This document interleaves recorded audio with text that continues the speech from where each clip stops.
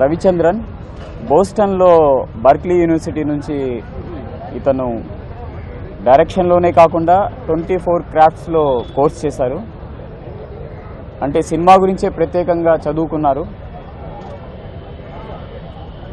చదువుకోవడంతో పాటు ఆయన తమిళ డైరెక్టర్స్ దగ్గర అసిస్టెంట్ డైరెక్టర్గా పనిచేశారు. ఆ అనుభవంతో ఇప్పుడు ప్యారడైజ్ అనే తెలుగు చిత్రాన్ని నిర్మించబోతున్నారు. అది క్యూరియాసిటీ క్రైమ్ థ్రిల్లర్ ప్యారడైజ్ ఏ హారబుల్ లవ్ స్టోరీ అనేది ట్యాగ్. సో ప్రొడ్యూసర్ కూడా ఫస్ట్ టైం ఆయన స్టోరీ చెప్పినప్పుడు ఎవరు మన రవిచంద్రన్ డైరెక్టర్ గారు స్టోరీ చెప్పినప్పుడు ఇంట్రెస్ట్గా ఫీల్ అయ్యి చాలా ఇన్స్పైరింగ్గా ఫీల్ అయ్యి ఈ ఫిల్మ్ ఆయన ప్రొడ్యూస్ చేయడానికి ముందుకొచ్చారు. అలాగే హీరో హేమంత్,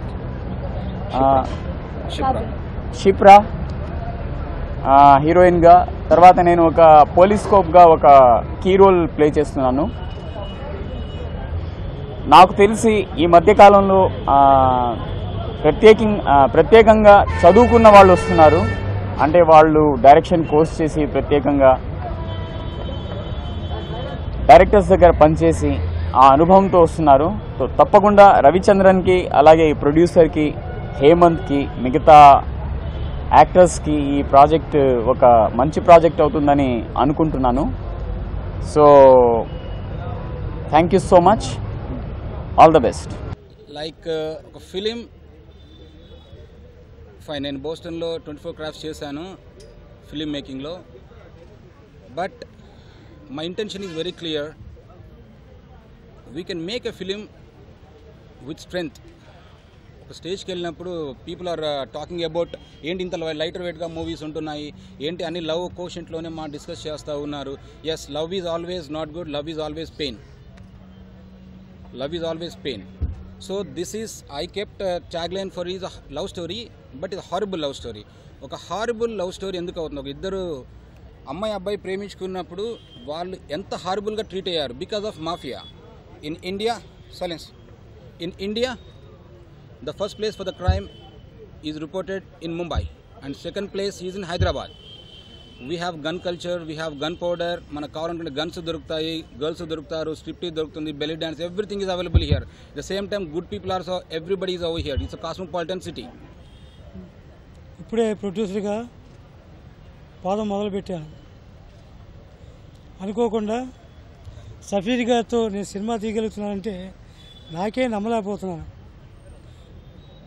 అంత గొప్ప ఆర్టిస్ట్ ఆయన. ఎందుకంటే నేను సక్సెస్ అయిపోయాను. నేను చాలా గర్వపడుతున్నాను.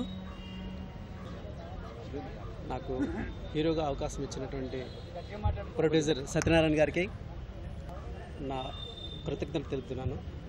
బట్ పాత్రికేయులందరికీ కూడా నా మనస్ఫూర్తిగా మీ విషెస్ కోరుకుంటున్నాను. So first of all subject director గారు నాకు ఈ లైన్ చెప్పినప్పుడు చాలా బాగా నచ్చింది అని చెప్పడం నాకు వచ్చింది. యాక్చువల్గా అవకాశం నాకు వచ్చింది. బట్ నేను దాన్ని ప్రూవ్ చేసుకోవడానికి నా మ్యాక్సిమం ట్రై చేస్తాను. ఇంకొక అదృష్టం ఏంటంటే వర్స్టైల్ ఆర్టిస్ట్ షఫీ గారు, తర్వాత నైస్ కామెడీ చేసే ధనరాజ్ గారు, సీరియస్ కామెడీ చేసే రఘు గారు. సో ఇలాంటి ఆర్టిస్టులతో నేను ఫస్ట్ టైము ఒక పెద్ద కాంబినేషన్లో ఒక మెయిన్ లీడ్ హీరోగా నాకు ఈ అవకాశం వచ్చినందుకు చాలా చాలా హ్యాపీగా ఉంది. సో ప్రత్యేకించి మా సత్యనారాయణ గారి గురించి చెప్పాలి. నేను చాలా రోజుల నుంచి వెయిట్ చేస్తున్నాను. యాక్చువల్గా నాకు ఒక మంచి ఆఫర్ రావాలి ఒక హీరోగా.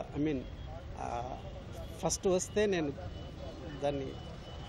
దానికోసం వెయిట్ చేస్తున్నాను. యాక్చువల్గా ఫస్ట్ టైం సార్ చూసి తను నాకు ప్రామిస్ చేశారు, యాక్చువల్గా నేను ఎలాగైనా సరే నేను హీరోని చేస్తానని.